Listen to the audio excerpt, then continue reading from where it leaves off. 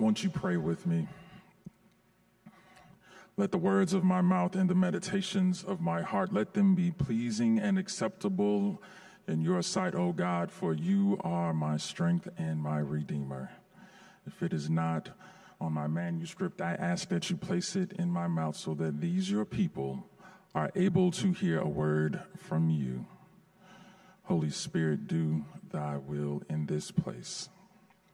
In Jesus' name we pray, amen. The title for this morning's sermon is simply, Do the Right Thing. 35 years ago in the year, back in the 1900s, in the year 1989, almost to the day, Spike Lee's movie, Do the Right Thing, debuted in the summer. It took place in Brooklyn's Bedford-Stuyvesant neighborhood, with all of the action happening on one block during a notorious heat wave in New York City. The movie's main conflict focused between Mookie, a young black man played by Spike Lee himself, and the Italian-American pizza shop owner on the block named Sal. The unrelenting heat wave plays as the invisible actor that seemingly intensifies the deep racial divisions that happen in the microcosm of this one Bed-Stuy neighborhood. Even though the climax of the movie plays up on the traditional racial rifts between blacks and whites, Spike Lee's introduction of the Korean store owner on the block, as well as the ethnic conflicts amongst blacks and Hispanics, and in this case specifically Puerto Ricans, highlights just how combustible race and ethnicity are in this country. The movie climaxes when Mookie throws a garbage pail through the window of Sal's pizzeria.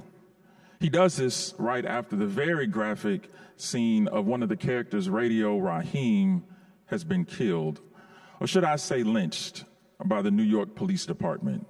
The movie is clear in showing that the interaction that the citizens had with the police, the movie is clear in showing that his death by a chokehold resulted in his feet being lifted up from the ground, hung like so many black men were in the decades following the end of Reconstruction. A riot on the block ensues after Mookie throws the garbage pail, but reconciliation does not.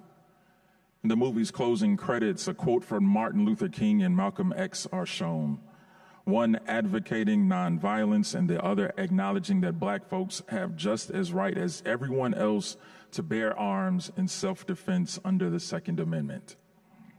And perhaps the most gut-wrenching in the movie is that after the showing of these quotes, there's a list of names of black folks killed either by the police or other citizens in racially motivated events.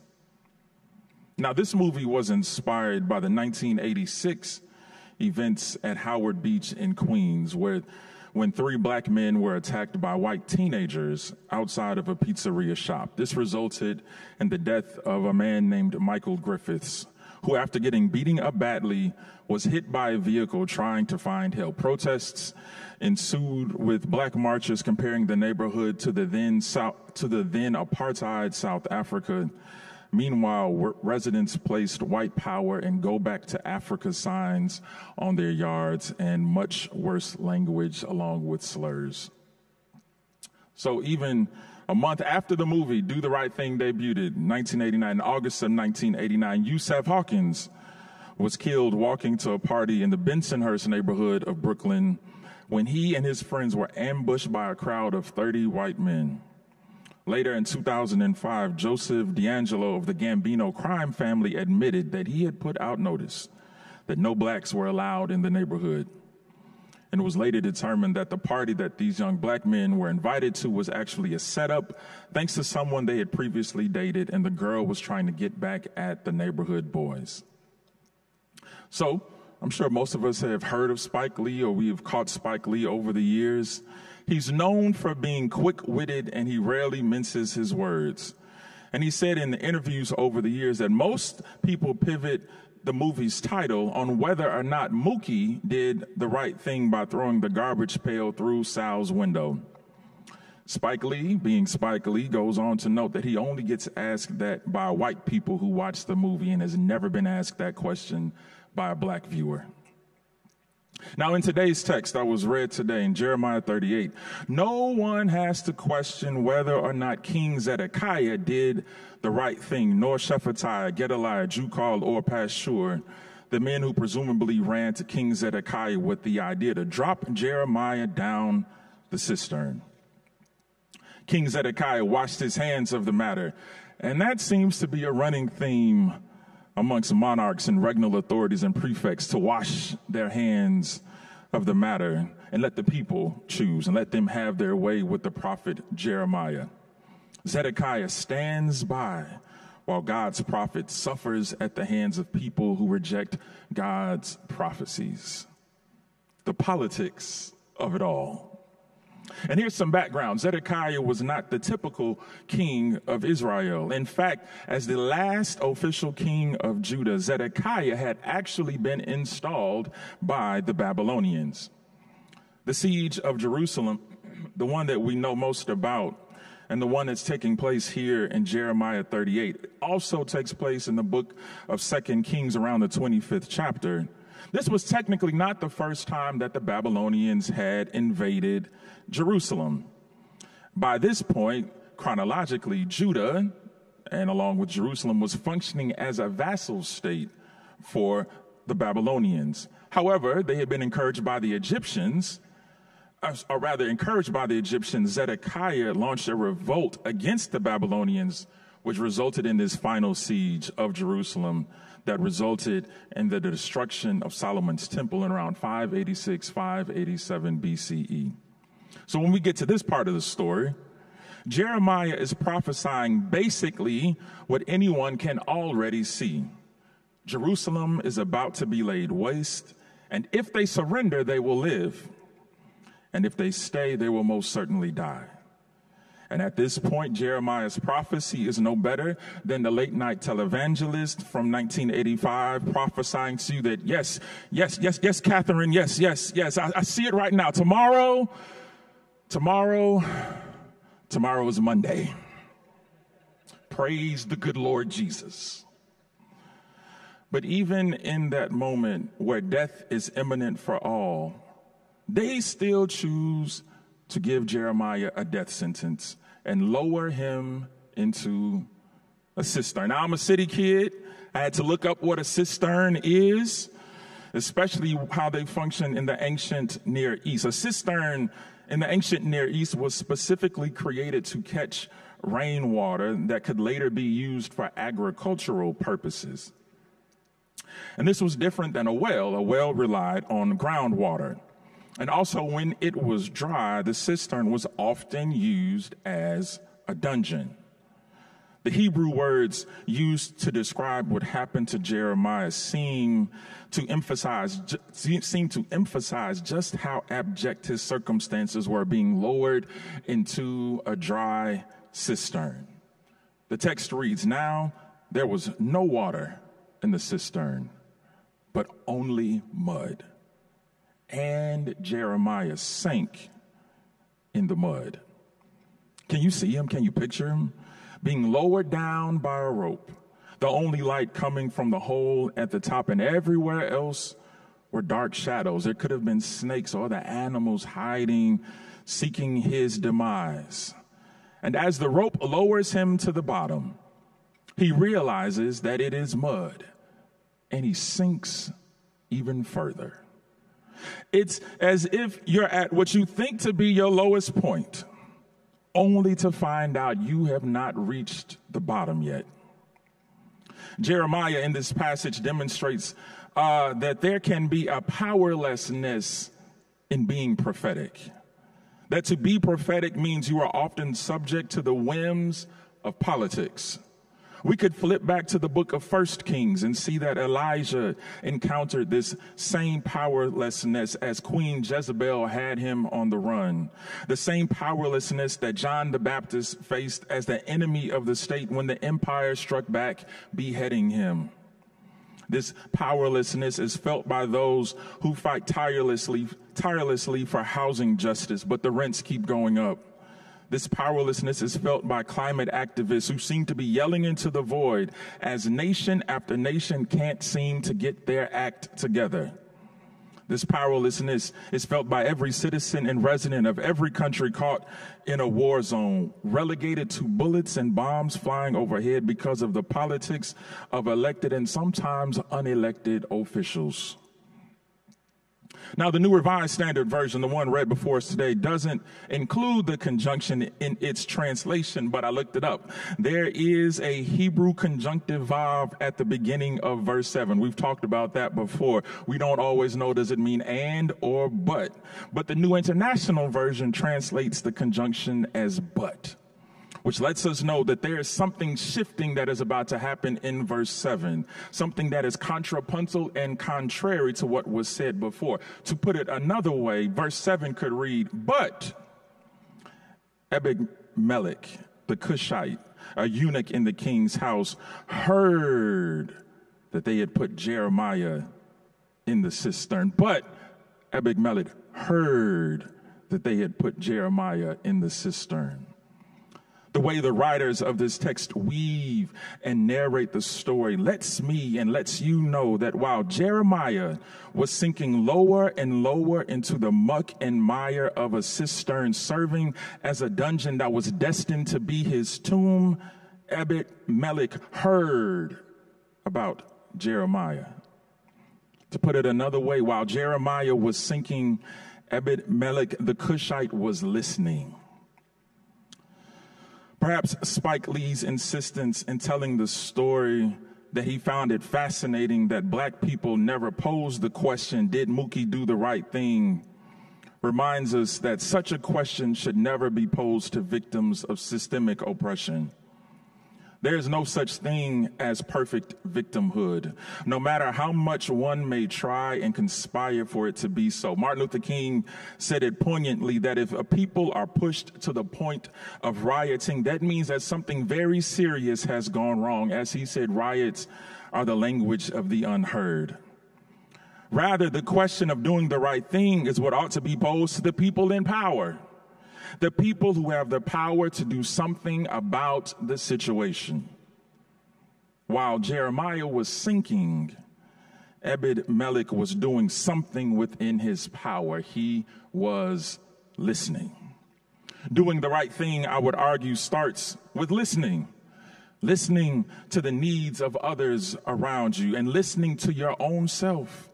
Being aware of what you can and can't do, what you can do on your own, and what you may need help on to accomplish. Listening that turns into action where action is needed.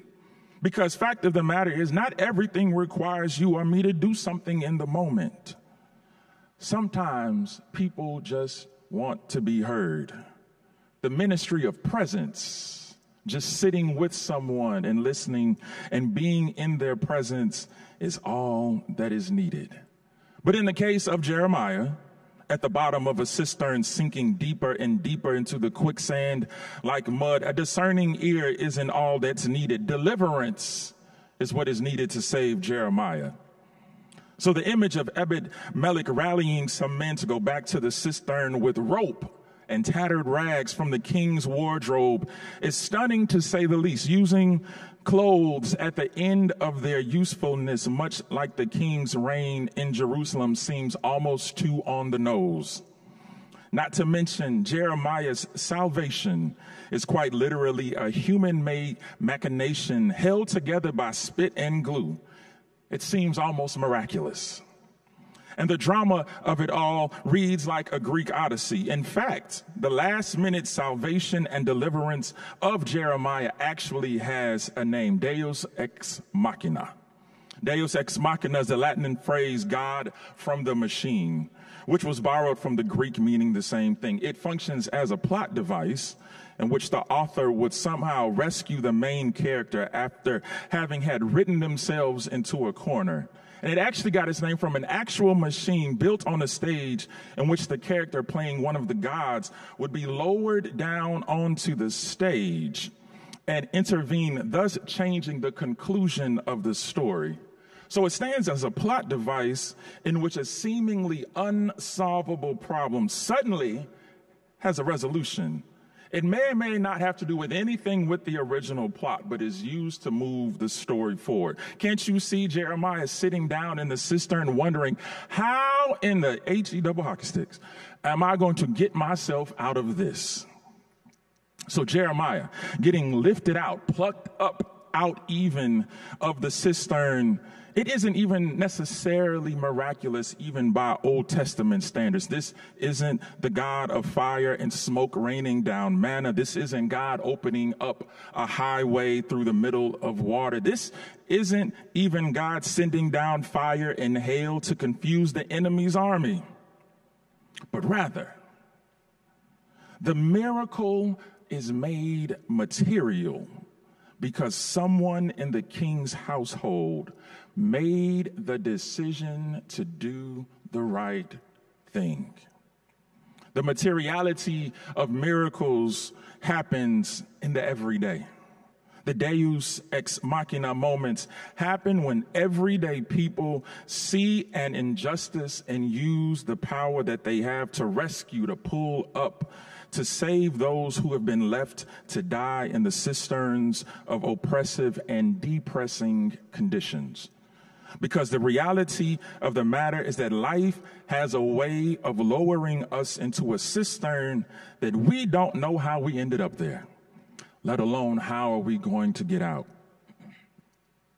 Depression, anxiety, illness, a bad diagnosis, and bam, you find yourself sitting there in the muck and the mire, only to find yourself sinking farther and farther and deeper into the mud.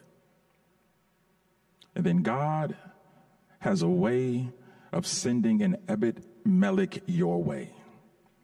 Perhaps in this moment, as we grapple with the shifts in our politics, as we encounter empire, as we find new ways to adapt our existence to the vicissitudes of external forces, God is calling us to be like Ebed Melech and do the right thing. Stay always vigilant, listening for the clarion call to do what is right. It's only been 7 days, it's only been 1 week since the landscape of our presidential election changed once again. In less than 24 hours of President Biden's announcement, 44,000 black women hopped on a Zoom call to discuss organizing and rallying around the new candidate, Kamala Harris. And within 48 hours, 20,000 black men followed suit. And later in the week, slightly more than 160,000 white women hopped on Zoom to organize, breaking the record for the largest Zoom call in history. Friends, this is the spirit of Ebed Melech.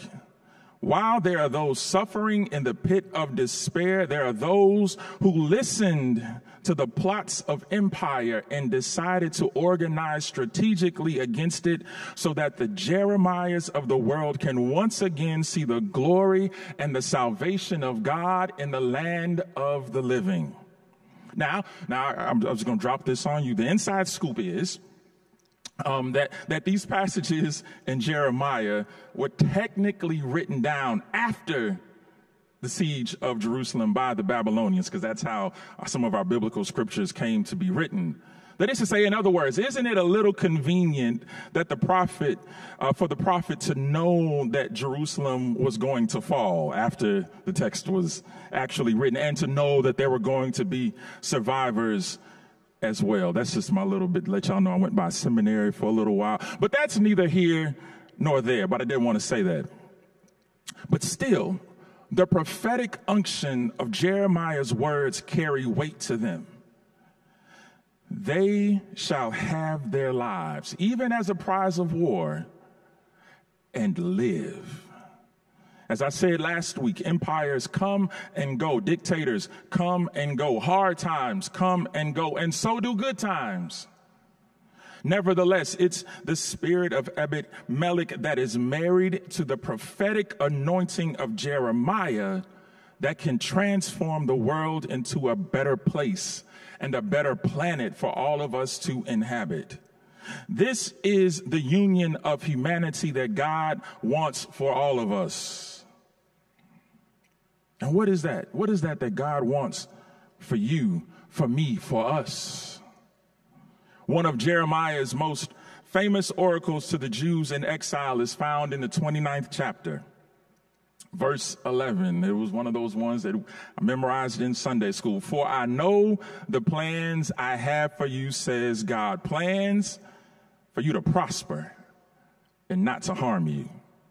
Plans to give you hope and a future. And here's the shout. The word used for hope in Hebrew translates to cord, C-O-R-D, cord. And a cord is like a what? It's like a rope. Much like the rope Ebed-Melech threw down to Jeremiah in the bottom of the cistern. So I'll admit to you, and I submit to you today, I'm not here to tell you the timeline of deliverance. I don't have a crystal ball. I don't know when it will happen. But I do know that if God is involved, cisterns are not meant for your demise, for they are only temporary. As Jeremiah is being raised back up, pulled back up by hope, pulled back up by a cord. We've all been there, hanging on for dear life, hanging on by a thread. But the good news is that if you are hanging on by a thread, then that means the thread is strong enough to keep you from falling back down into the pit. So I submit to you today, keep hanging on. Keep hanging on even when the means of liberation look tattered and worn out like the rags Jeremiah put under his arms as a harness. Keep on hanging on when it seems like the rope or the thread isn't strong enough. Keep hanging on even when the awful breaking news comes across your TV screen or in your phone. Why? Because we remember the words of the prophet, the words of Jeremiah. They shall have their lives and live. So live fully. God has smiled on you and your life. Live so that you may embrace the spirit of Ebed-Melech and always do the right thing.